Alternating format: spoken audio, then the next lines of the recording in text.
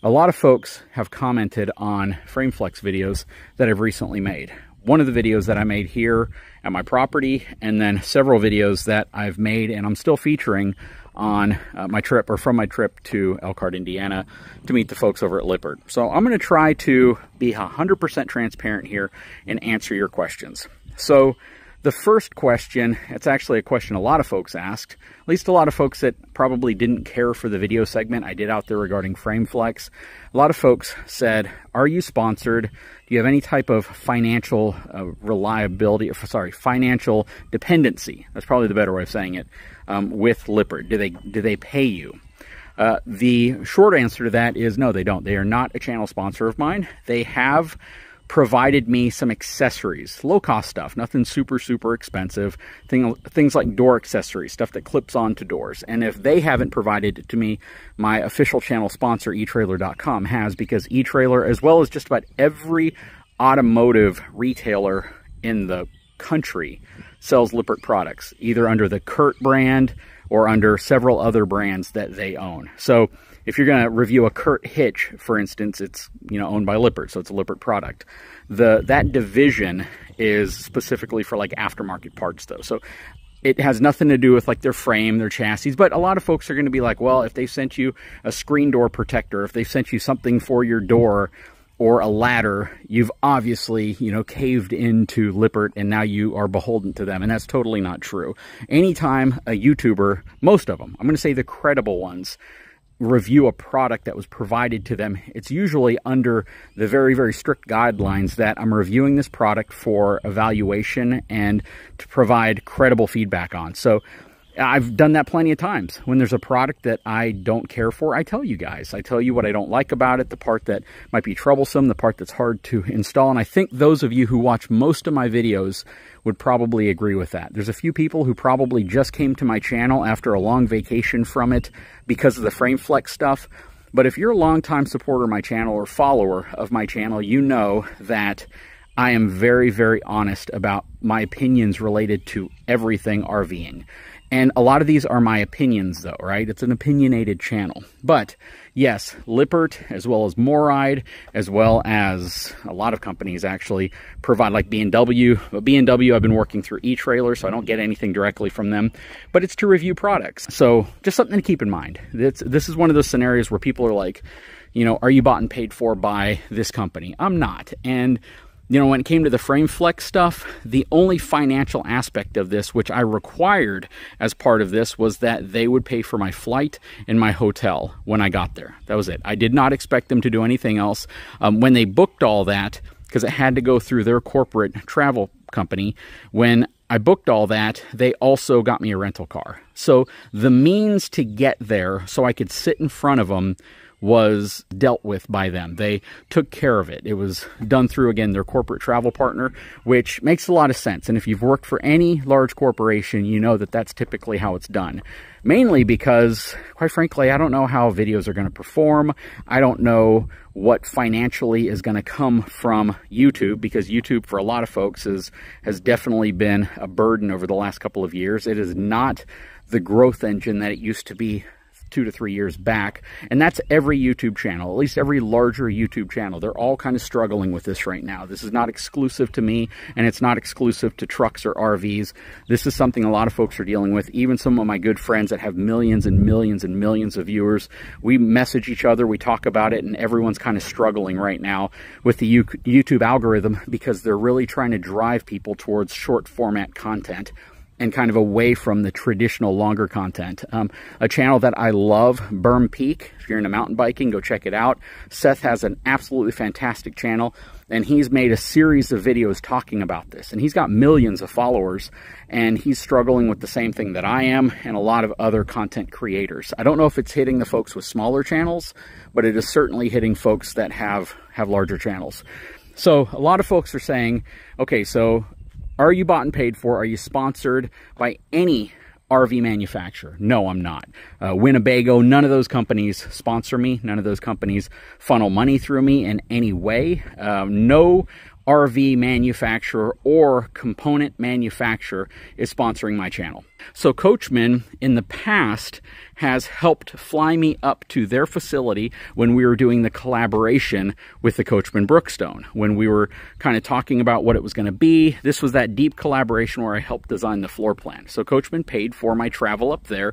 There was no extra money for that. And then they also paid to bring me to the Elkhart dealer show, not this year, but the year before. And that was really nice of them. I appreciate that. Again, things that can get really, really expensive, that helps out. And there was no understanding that I'm going to talk good about their product. It was simply to go to their section and review multiple units that they had out there. That's all it was.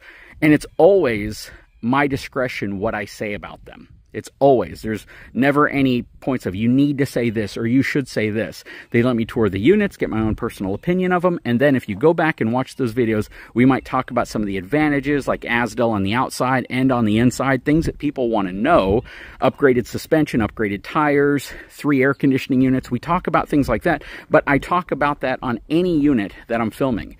Whenever Coachman, allows me to film as many of these units as possible, they always like to say, well, these are what we've done different for 2023 or 2024. So that's kind of the extent there. Surveyor, I also have been doing collaborations with, so this is a deep collaboration with them as well. Part of this is that I'm going to help them actually design a floor plan. And I've always been a fan of Surveyor, so it's not a bad thing. This allows me to also do some things that I haven't been able to do in the past, like tow vehicles or tow with vehicles that a lot of folks have been inquiring about, like half-ton trucks. And that's been a really important thing for me as well. That was the main goal here. As you've seen, we've done a lot of upgrades and changes to it, and I've made several videos about things that I suggest should be improved, things that should be upgraded. So you can't watch this video and be like, man, all he's ever said about this thing are good things. And if you go back and watch my videos, you'll see that about any content that I put out there.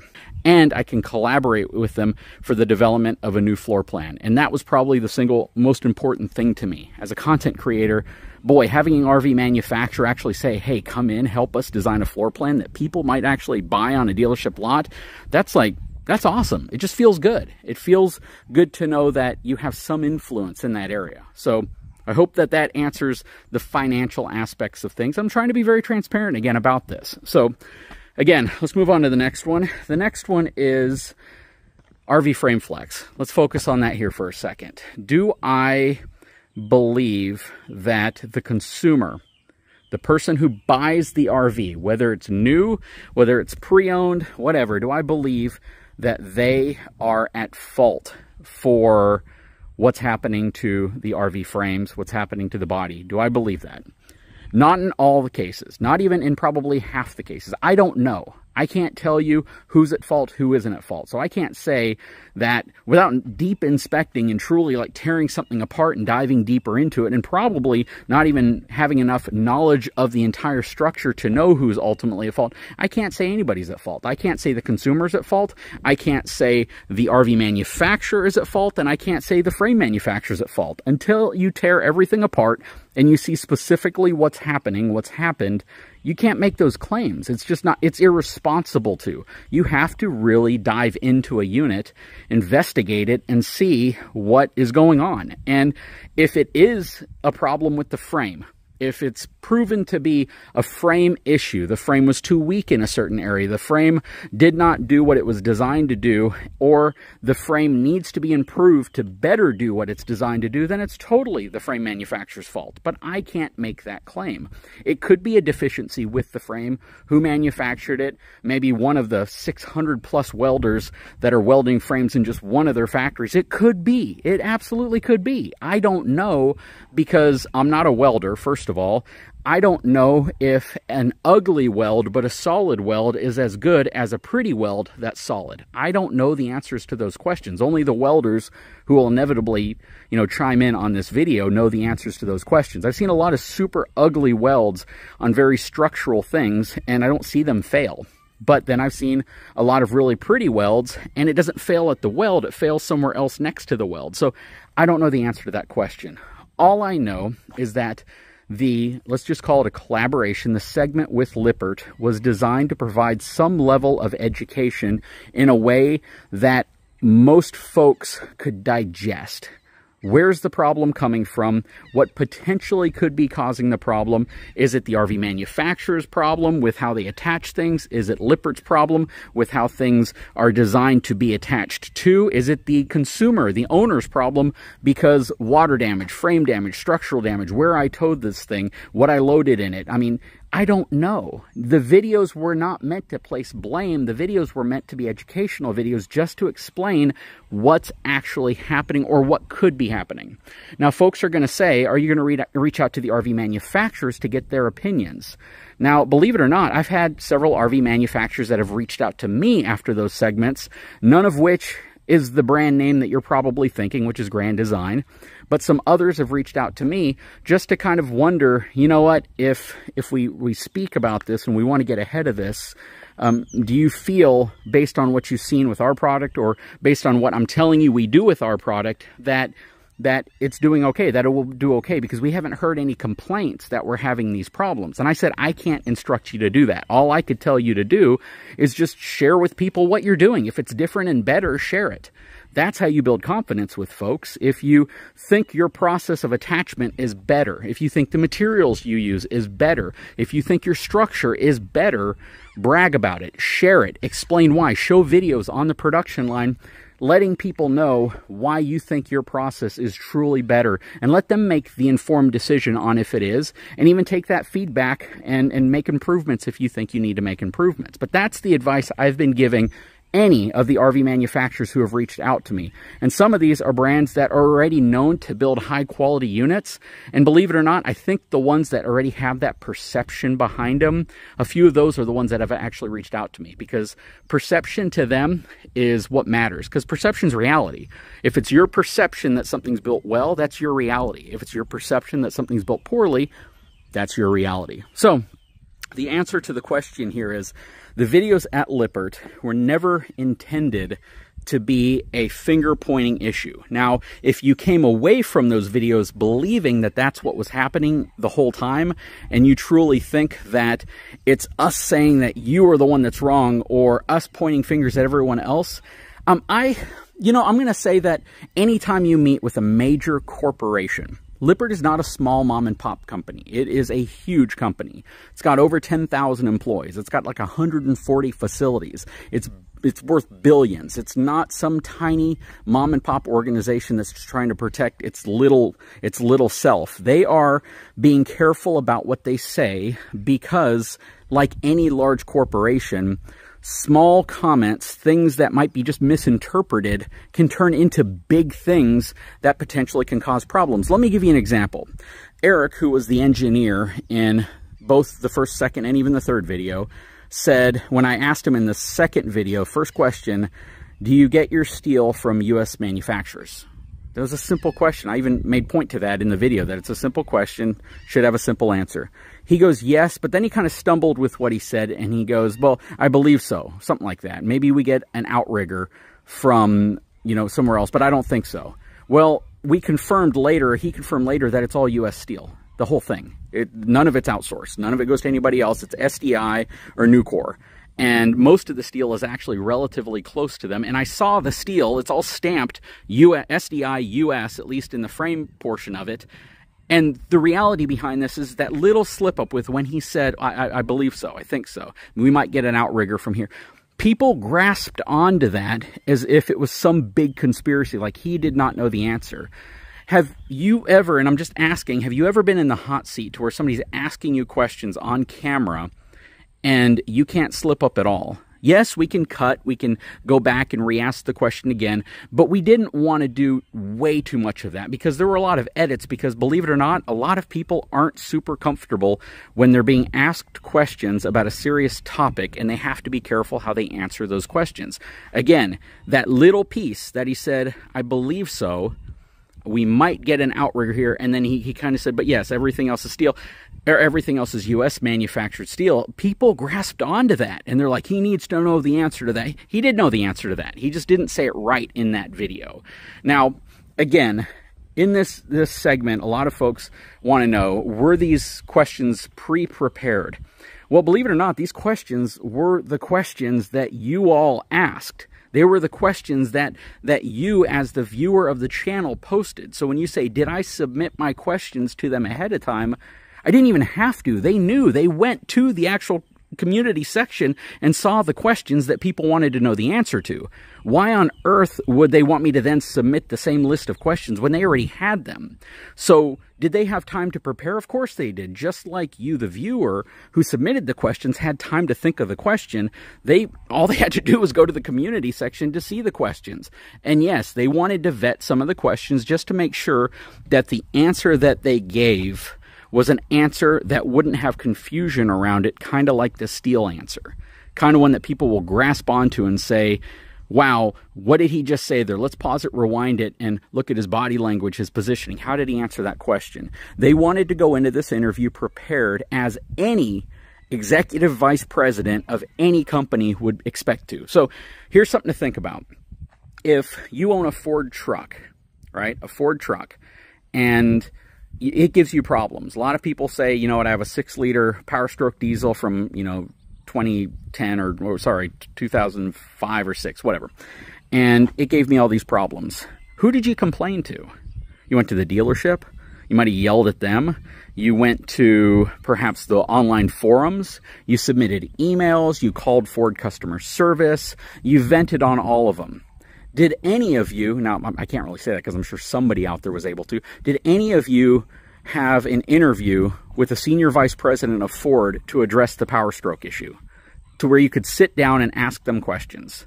Do you wish you could have? They provided me access to folks that the normal consumer would never be able to get in front of. And they did it at great risk. This is not something that is easy for a company like this to do. They've never done it before in their history.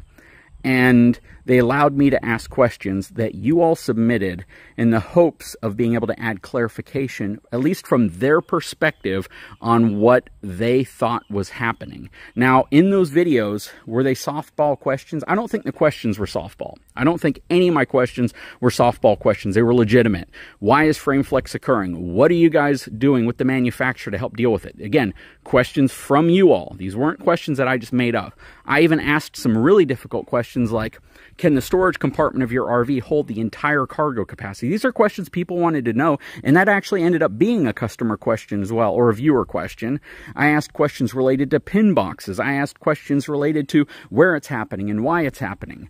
The answers they gave were certainly prepared answers. Again, they had full access to the questions because I posted them on my community forum. I mean, people posted them and shared them on my community board. So yes, people asked questions. All they had to do was go look at it, and they knew the types of questions that were going to be asked. So they were prepared. They were cautious with how they answered the questions, again, because think about, like I said, the U.S. Steel question and how that was answered with a slight hesitation, and everyone pounced on it and said, he's hiding something. He's covering something up. It's Chinese steel, when we've confirmed that it's not. So you have to be careful, and from a corporate perspective that employs a lot of people, that has a lot of contracts, a lot of obligations, a lot of relationships, you have to be careful. You have to. It's just common sense. And if you think that any other YouTuber who covers RV information can just go in there, they're going to bust the door open, and they're going to be like, you need to answer these questions. Well, if that's how they'd approach it, they'd probably be drug out by the security and hauled off by the police. Or they would just never have had any access at all. I wanted to provide you some level of visibility and some level of context to some of this stuff that I don't think a lot of people realize is never given. This information is just never typically shared on YouTube. You don't hear manufacturers that are willing to sit and talk about this stuff. So they talked about it. So I got to give them thumbs up for that.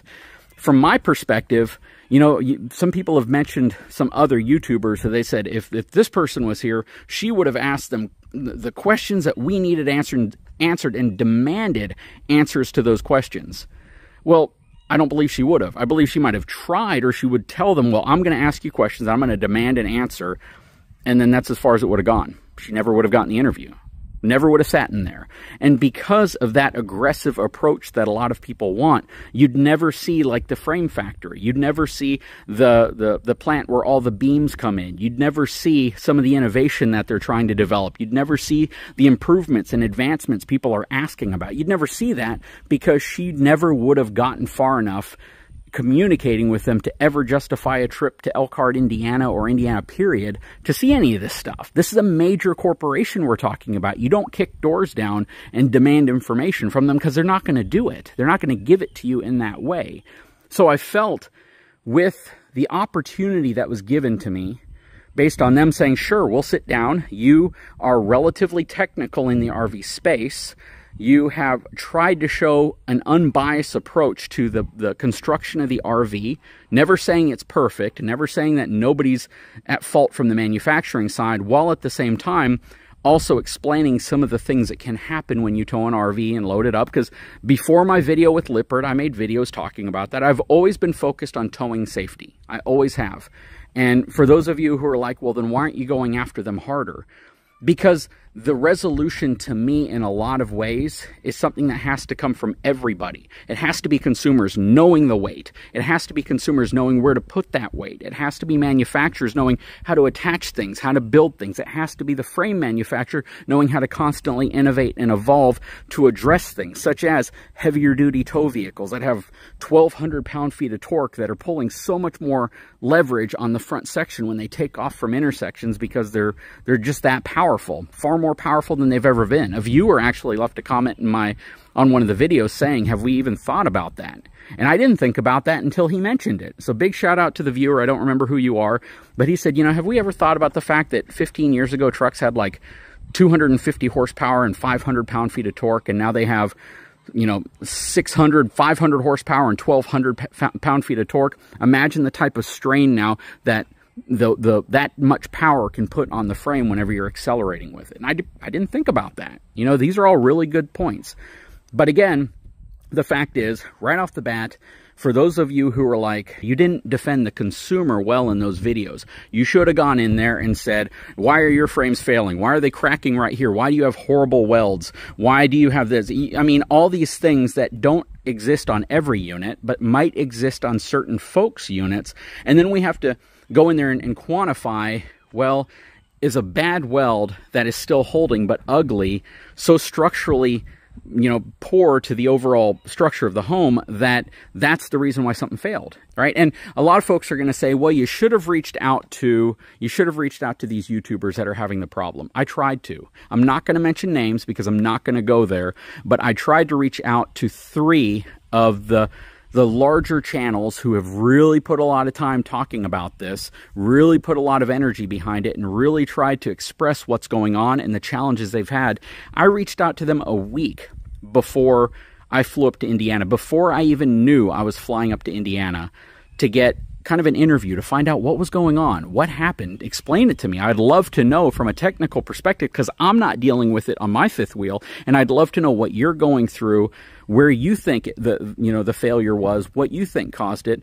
And do you want to know how many of them actually replied back to me? I emailed where there was an email address, and I commented where there was a video that I could comment on. And in some cases, my comments disappeared, because I would email first, and when I wouldn't hear back, I would then comment saying, I emailed you, could you please check it out? On one of the channels, the comment disappeared. I don't know what's going on there. I don't know why, but my comment disappeared, and I have yet to receive an email correspondence back from that YouTube channel, which is arguably the loudest in this space. I would love to talk to those owners to find out what specifically is taking place with their unit, and I haven't had a chance to do that. Let's talk about some other things. So a lot of people think, well, I'm a shill for the RV industry. Well, I don't think so. Why? Because a lot of folks RV. A lot of folks have absolutely no problems RVing. A lot of folks have no problems doing little repairs, little things that they know are going to happen to their RV through ownership. A lot of folks RV and have problems, right? A lot of folks tow, they have delamination, they have frame flex, they have trim cabinets that fall apart, they have plumbing issues, they have electrical issues, they have all sorts of things like that. But when I talk about RVing, I never focus in on trying to say this problem that this one person's having, or how good this other person's RVing experience is should reflect what everyone's going through. That's irresponsible. It's not smart. If somebody says, well, I have a Surveyor Legend and boy, it was shoddy quality, it wasn't built good at all. Well, there's always another person that's going to say, man, it's great. We've never had a problem. And if it was minor and we fixed it. There's two sides, always. And again, it's irresponsible for me just to bash a product without any knowledge of what everyone's going through with those products. So to say that every RV out there is dealing with frame flex, they're not. But I know a lot of people are suffering with it. I truly do. And I know that a lot of people are upset and they're passionate and they're wanting real answers. They're wanting to know what's actually happening, why it's happening, and who is going to fix it. Is the manufacturer going to fix it? Is the frame manufacturer going to fix it? Is the insurance company going to fix it? Where do they go? And I sure know if it was happening to me, because we have a large fifth wheel, over 17,000 pounds. I have a lot of weight up here. Onan generator, washer and dryer, big upgraded mattress. I have 3 AC units on the roof. I have solar up here. I have 3 panels up here. I have 2 huge batteries, big inverter, and a lot of stuff in here. Got a lot of stuff. And do I feel as if my frame is going to last? Do I feel if it's going to fail? I don't know. I'm not a full-timer. We don't tow nearly as much as a lot of you all do. We don't live in it.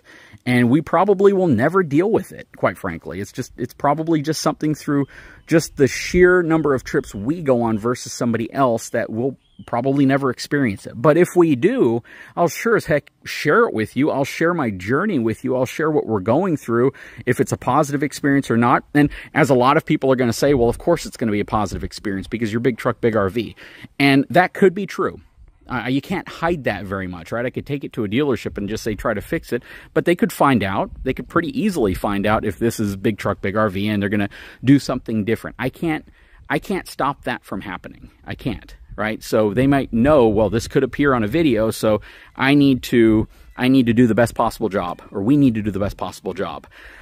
All I can do is document what happens. I can document the problem, what I think is happening, how it's occurring. I can document the resolution, how it's fixed, what they did. I could even tell you if I think they're doing it because I have a YouTube channel. I don't know, but these are all things that I can do. And I can almost guarantee any of you, if you are documenting what's going on, you have more power than not documenting it.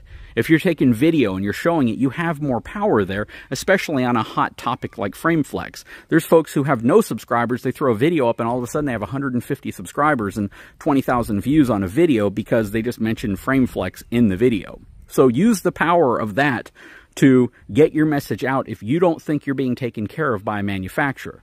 Now, I talked also about used units, pre-owned units, and how I'm blaming everybody with a pre-owned unit for, or that's what people are saying. I'm blaming them for having a pre-owned unit, and that's the reason why manufacturers are shutting them out and not dealing with them. Not because I'm blaming them, but because it's a pre-owned unit. Well, in some cases, some of the comments, people are like, I have a 16-year-old unit that I have frame detachment. I have some type of an issue up front. Guys, seriously, how can I comment on that? What can I say? I don't know what in the world. In this one case, it was a 16-year-old unit that was purchased pre-owned. I mean, seriously, think about it. As much as people want to step up and say, you know what, whoever built that frame, because I don't even know at that point if it was Lippert, whoever built that frame should step up and fix it for them for free. I mean, really, I don't understand that mentality. Maybe it's just me. Maybe I'm not understanding something correctly. But there were a lot of cases where I have a 7-year-old unit or a 5-year-old unit, and I just want them to fix it. And I'm like, I get it. I totally do. I would want the same thing. Trust me, I deal with that with my truck. But if it's not in warranty anymore, and even if it's a month out of warranty on your vehicle, most of the time they're not going to help you. And I'll give you an example of that in a second. But that's just another thing to understand, is that once it's out of warranty, it is significantly more difficult to get a problem fixed. We all know that. From an RV manufacturer, from an automotive manufacturer, from a gooseneck trailer manufacturer, from a generator company, from, a company that makes a watch. It's very difficult.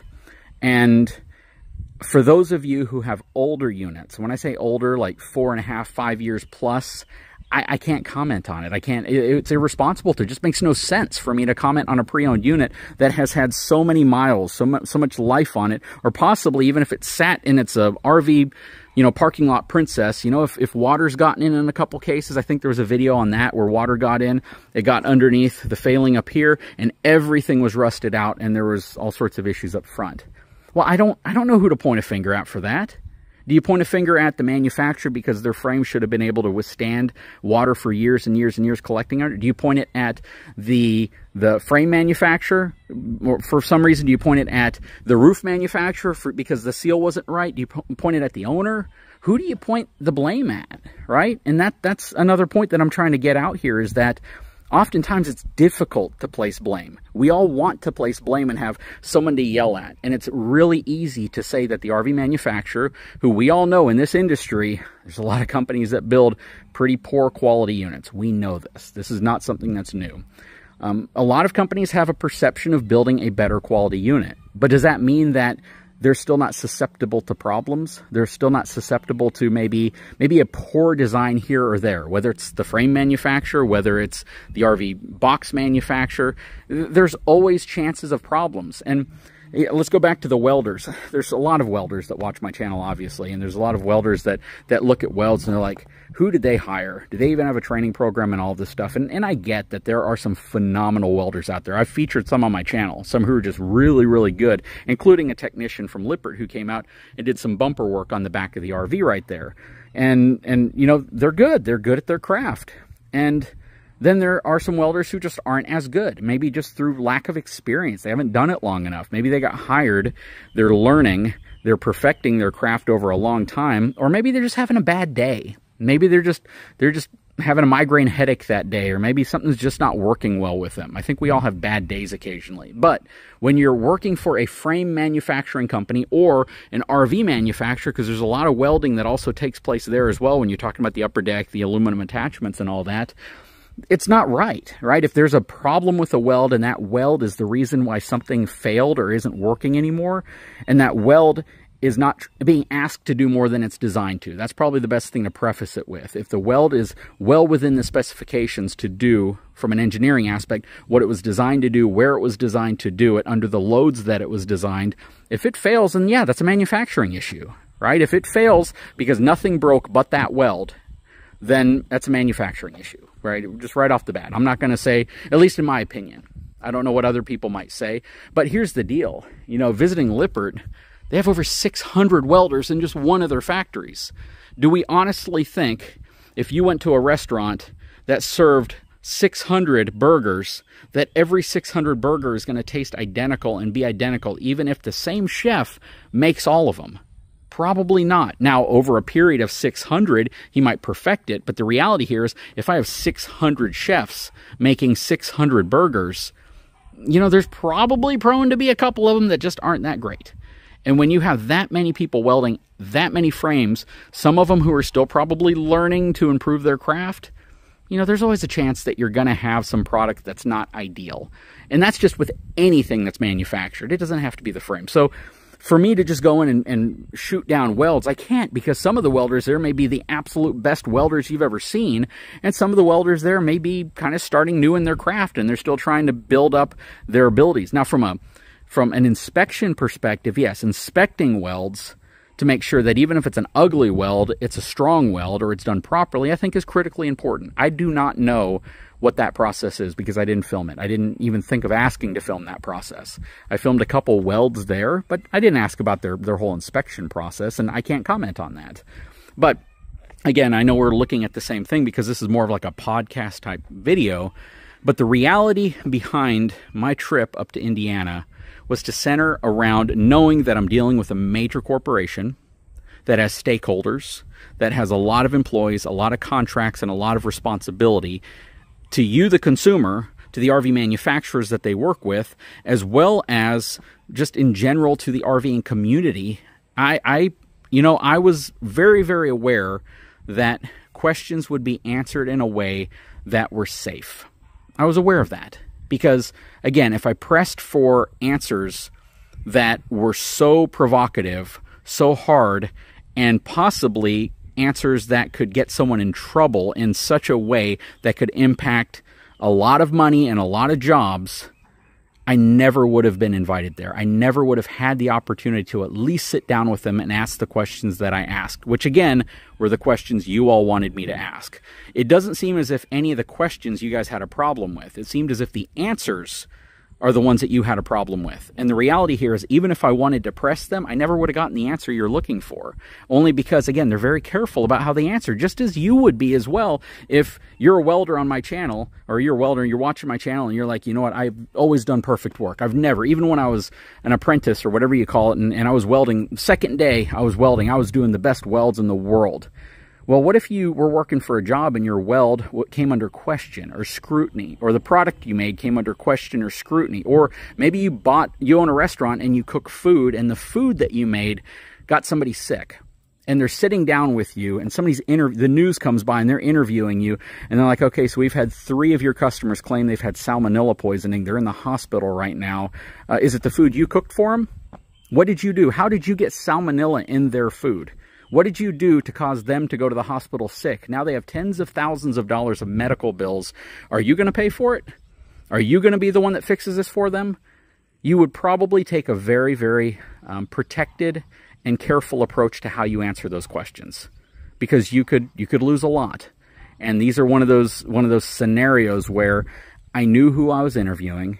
I like the company, believe it or not. I don't think they're a bad company. I saw a lot of cool things, and depending on when you see this video, you're going to see a lot of cool things. And in many cases, they're going to be things that you're like, wow, I couldn't believe Lippert's doing that. I don't believe Lippert's actually building that or offering that. It shows that they're trying to improve the industry. At the same time, we also have to understand what they're going to be protected about and what they're going to try to be safe about, because they are a major corporation. And just the fact that they even allowed me to step into that studio to film them, for me, was a pretty good thing. I mean, honestly, regardless of what you think about the answers to the questions that you guys submitted, I picked, honestly, the questions that I knew I would at least get some type of a good answer back with. I did not pick questions that right off the bat were going to be like pointing fingers and saying, what are you doing about this brand who is having this one problem? That, again, irresponsible. They're not going to answer it. They're going to be like, why would we answer it? There's half speculation, half conspiracy theory baked into that question. Not enough facts to truly know. Why would we want you to ask us that question and us risk big issues when there's no simple answer to it?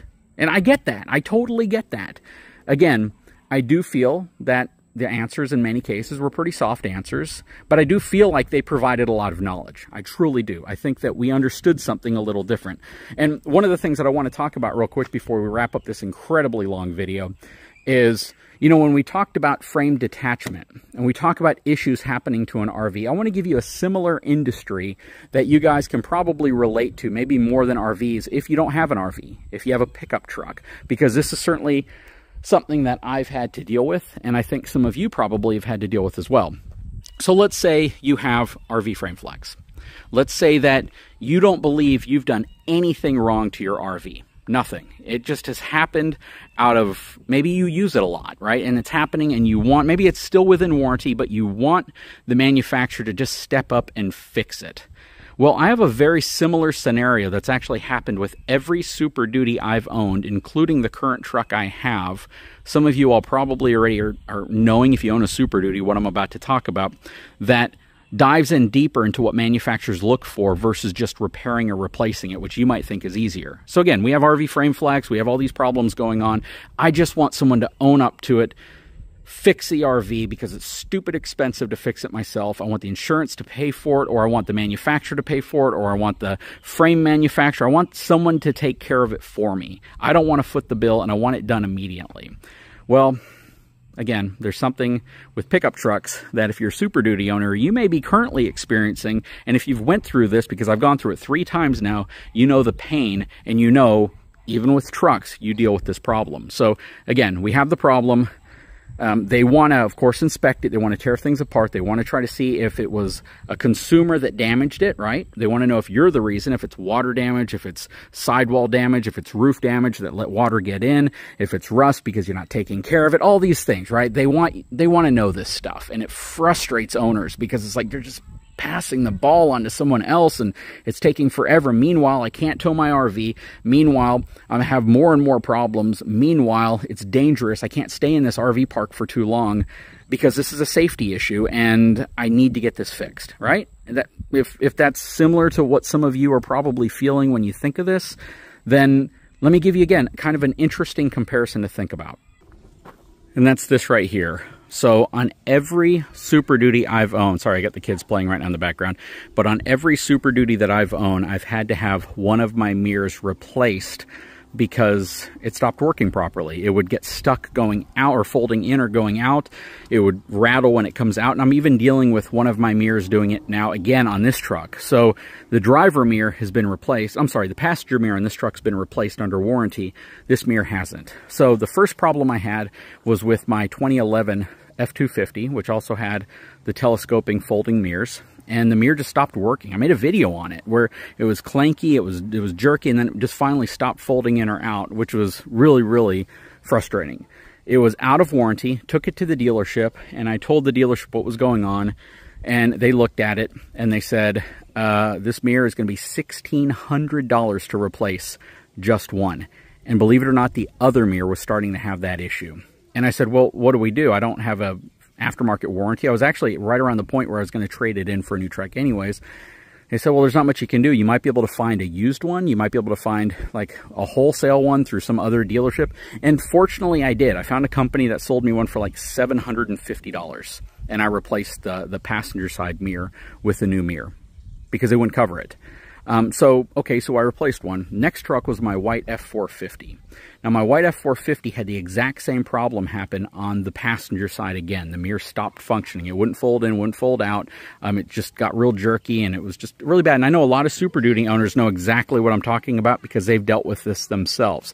Now, that truck was under warranty, right? And this is where it got really frustrating. So I've never done anything to that truck like bad. That truck never got into an accident, never hit anything.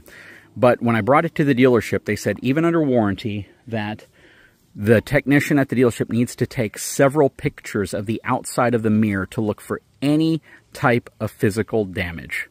Any type of physical damage. If there was a scrape, they said Ford won't cover it. And we went to the driver's side as reference, and there was a little scrape on the edge right here where I had hit a tree branch that was hanging low on a trail that I was going down, and it just left a small little groove right there. He goes, if this mirror goes out, you will not be able to get this one replaced under warranty. You'll have to pay for it. Not even kidding you. They would not cover it because I had that. And that mirror didn't go out, thankfully. But on the passenger side, it didn't show any type of abuse. And they covered it under warranty after sending like 6 pictures to Ford. It was like 3 months later they found one, and they finally covered it under warranty to replace that one mirror on the other side. A $1,600 mirror that was doing something that's very well known, documented by Ford owners. It just starts messing up on its own. And they wanted multiple pictures and proof that it never had any type of physical damage to it whatsoever. This truck, passenger mirror, I don't know what it is with the passenger mirror. Actually, I'm sorry. Again, I got to remember, I think my driver mirror on this one is doing the same thing. And it goes like this whenever I'm trying to push it out. It does fold in and out fine, but it's doing this number when I go in and out, and I know what's going to happen next. It's going to stop functioning. And the dealership said, until it's failed completely, we can't do anything, but there can't be any, they told me there can't be any marks on it at all showing that it's ever made contact with anything, because we have to take all these pictures, submit it to Ford, and if there are any kind of signs of damage whatsoever, even a small scratch, they're going to deny the claim. And you got to buy the mirror yourself, $1,600. So I just want you to think about that when we think that this is only impacting the RV industry, because this happens with almost any industry where something really expensive could happen. They want to make sure, cover themselves and say, well, you damaged it, it was your fault. The difference I see oftentimes with the RV industry is eventually somebody's willing to follow up and do something about it. Somebody will eventually, after enough complaining, enough screaming, enough social media publishing, will do something about it. I've never seen that happen in the automotive industry. I haven't. I've never seen where I can make some call to some VP, make a big enough stink about it, and they're just going to say, well, we're going to cover it for you. I personally have never experienced that. Everything that goes on with my truck, I've had to very, very carefully, understand what I can do and what I can't do, what they're willing to cover, what they're not willing to cover. Even the drive shaft. If my drive shaft that I talked to you about recently in a video where it had to be recalled because it could get out of balance and fracture, right? Go back and watch that video if you didn't see it. Well, even in that video, what I didn't tell you is if there were any signs that that drive shaft had made contact with any low or high clearance object where I hit it on anything, or if it looks as if it was damaged, it would void the whole process of getting it recalled, because it shows that it's physical damage and it wasn't because of something they did. It even says on the drive shaft, if this is dropped, you have to discard it. You have to throw it away. So there's a lot of ways companies try to protect themselves, and I can honestly tell you, as much as you may despise the RV industry for their practices when it comes to helping customers, or sorry, it's not even that, I think. I think most people know RV manufacturers, after enough pressure, will try to step up and help you. Most of them will. Most of the companies, right now, a lot of people are being silent, or companies are being silent, but the reality is, I think a lot of them are actually willing to step up if you apply pressure strong enough, and you're seeing that with a lot of these folks that are dealing with this frame flex issue. But at the end of the day, it still comes down to them trying to be sure it's something that they're willing to step up to fix, if that makes sense. The automotive side, you typically don't see that unless a dealership just wants to step up to help you. Unless the specific dealership you're working with isn't so busy that they care and they want to help you and they're willing to go out of their way to make the right, calls and the right resources to try to fix something for you. And even then, it can be really challenging. Anyways, guys, I sure hope this clears some things up. I don't want folks that watch my channel to be discouraged and to feel as if I'm some type of a pawn in the industry. I try to be really honest about how I feel about things. I'm not kidding you. It doesn't make me popular with the RV industry, believe it or not. There's a lot of RV manufacturers, there's a lot of equipment manufacturers that would never deal with me, never call me, just because when I walk around RVs and I do these reviews and I say, I wish they would have done that better, that's enough for them to think that they're not going to be selling those units because of that they'll never work with me. They'd never call me. They'd never say, hey, can you review my unit? We have a new floor plan out. We're featuring this. And that's kind of sad as well, because I try to focus in on making the RV lifestyle better for everybody. I truly do. I try to make content that is unbiased. As much as you might think it's pointed just at making the consumer look bad and making the RVs look great and the manufacturers look great, that's not true. Go back and watch my videos and you'll see that I'm equally critical. I basically say it could be the manufacturer, it could be the consumer, but just think about this thing before you just assume it's one or the other. That's all it is. It's attempting to be neutral, fair and balanced, and I think people oftentimes jump on the fact that if you're not instantly jumping on big business or the big companies and you are making a consumer feel as if you're leaving them out to dry, then you're a bad person. And I'm not trying to do that. I try to make every video that I produce focused around as much factual information as I can put in there. And if I don't know the facts, I'll let you know I don't know the facts, but this is my theory or my opinion. And I hope that I relay that well. Anyways, guys, I sure hope you enjoyed this video. This is a long one. I don't make videos this long, so this is more of a podcast. If you've hung through to the very end, thank you so much. I appreciate all of my subscribers. I appreciate all the viewers. Even if you don't subscribe, I'd love for you to. And I appreciate the comments, even the ones that are super critical and negative against me. And I don't get rid of them unless they're ugly negative. If they're ugly, rude, loaded with cuss words, loaded with vile things that you would never say in front of your children, then that gets kicked out instantly. I don't put up with that. Sometimes it takes a while to post some of those comments because they get flagged, because sometimes words you say, or people put links in comments, and I don't allow links because I don't want anybody to ever be directed to a site that's going to spam them or going to fish for more information and do things that are wrong. But that's the reason why if you put a comment with a link, your comment's not going to go through. I have to go through and review it. If you cuss, it's going to get reviewed. If you say things super vile, ugly, and mean, it will probably still get posted as long as it's not that bad, if that makes sense. Anyways, again, God bless you all. I wish you the best. If you're dealing with this problem, let me know. You know, send me an email. I'd love to know if you're dealing with this problem, you want to get interviewed about it, you want to try to get your stuff on my channel. As long as we're being neutral, fair, and balanced about it, I don't see why there's any reason why I wouldn't put it, unless I just don't have the capability to for some other reason. And that other reason could simply be off filming somewhere, or I'm already filming or working with 5 or 6 people on it, and I just haven't had time to get to every email, because I get hundreds of emails each week. You may not realize that I get hundreds of emails and thousands of comments, and it's hard going through all of those, to be honest. Anyways, again, God bless you. Please take a moment, if you haven't had a chance, subscribe to the channel, give me a thumbs up, and I'll be back to talk to you again.